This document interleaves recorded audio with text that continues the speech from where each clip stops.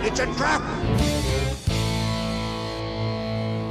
Hey everybody, and welcome back to the Rumor Review on Star Wars News Net's The Resistance Broadcast Patreon page. I'm John. Thank you so much for joining me today. If you're new to our Patreon page, welcome. And this is my segment called The Rumor Review, where I go through, guess what?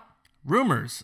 This day and age, rumors are insane for Star Wars, as always, and they may be as crazy as ever with Episode 9 coming down the pike here.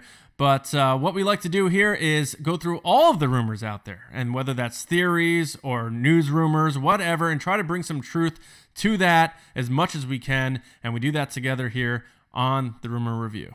This week, something is a bit different. I'm actually going to be focusing most of my time, pretty much all of my time, on this one story, and that story being rooted from a tweet sent out by the account Formula Money, which is mostly affiliated with Formula One, F1 racing. But they had sent out a tweet about a big splash being announced next week, reported via them or affiliated with them, about live-action Star Wars movies. And they had said it has nothing to do with casting announcements or director announcements, but more about business.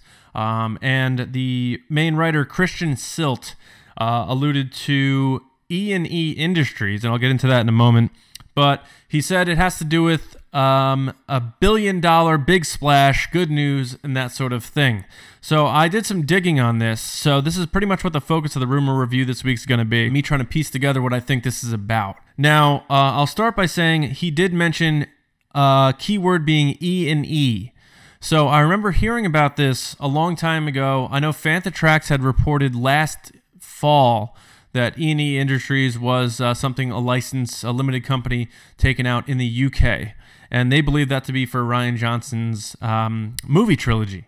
Through another source of mine, via another article I did, someone else verified this as well to me, that E&E Industries may very well have to do with Rian Johnson's movies, upcoming productions for Star Wars, major motion pictures, not necessarily TV.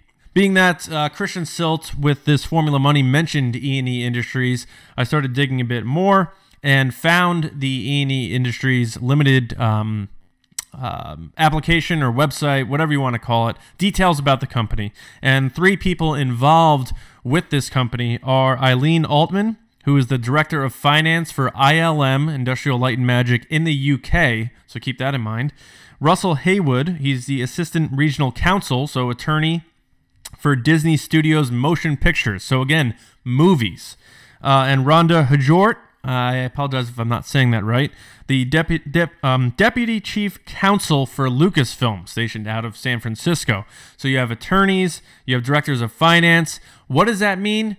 Movie studios. Yes, so I think this has to do with movie studios, a major movie studio opening for Lucasfilm and Disney in the UK, likely East London.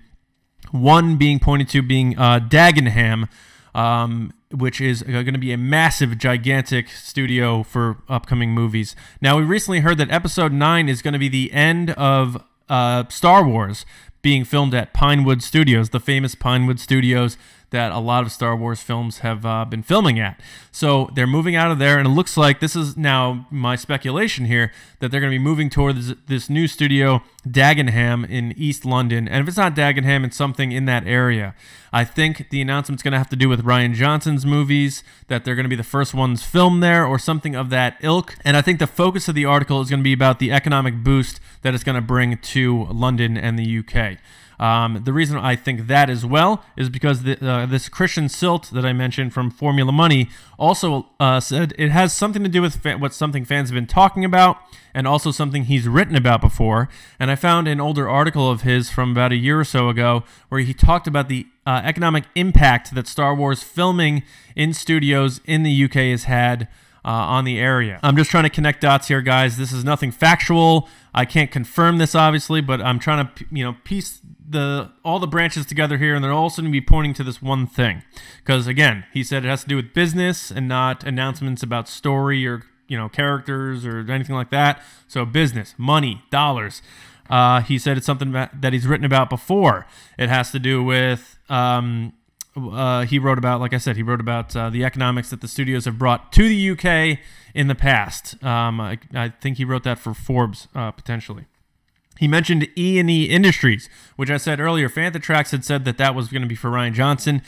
I heard that as well from a different source who did some work on episode 9, actually. And so I think it's quite possible this could be for Rian Johnson. But anyway, E&E Industries, again, the 3 people, Eileen Altman, Russell Haywood, Rhonda Hajort, all have to do with finance and counsel, being attorneys for Lucasfilm. So that's, again, business. So I think that's the announcement that we're going to get via Formula Money this coming week is going to have to do with a new major movie studio opening an operation for Disney in the UK, in England, in likely East London. It may be this Dagenham Studios, a 22-acre gigantic new place, and it's going to be for future upcoming Star Wars movie productions. So while they are focusing on Disney Plus, and that's a new big thing for them, Star Wars is all about movies first. It's a movie franchise, a very big movie franchise, and they want to maintain that. So I think this is the big splash to say Star Wars movies are not going anywhere. Even though we're ending the Skywalker saga and saying goodbye to this group at the end of episode 9, the future of Star Wars movies is going to be pretty big, starting with, obviously, the Benioff and Weiss movies in 2022 and moving forward. Now, again, I can't guarantee that this E&E means the Rian Johnson movies, but being that I heard that from somewhere and Fantatrax heard that from somewhere, it might be. And maybe he's the one launching the first movie out of these new studios. I'm not sure. But let me know what you guys think in the comments.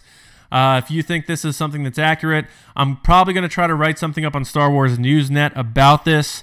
Again, a lot of speculation here, but I'm trying to point all the dots to the center here to figure out the truth on this. And as we know, like I said, Disney is moving Star Wars out of Pinewood, so they have to be going somewhere else. We know they love filming in the UK for Star Wars movies. They've been doing it since the beginning. So I think the truth of the matter is they are moving to another studio, likely East London. It's possible it's this Dagenham. So that's it, guys. Let me know in the comments what you think. A little different rumor review this week, but hopefully we find some truth here and we find out obviously more details on this later in the week. So thanks for stopping by. Thanks for being a patron of the Resistance broadcast. And as always, I'll see you on the podcast tomorrow morning. We'll see you around, kids.